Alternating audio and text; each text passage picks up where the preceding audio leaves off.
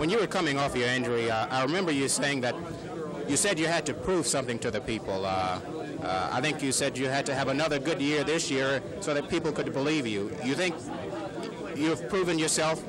No, not really. I think that I'm playing well, but I'm inconsistent. There's times when I feel that, I can be more consistent out there and just, play a better 100% type game I'm talking about. And I don't think I've really been consistent. Like tonight I had a pretty good game. Against Cincinnati I felt I played well.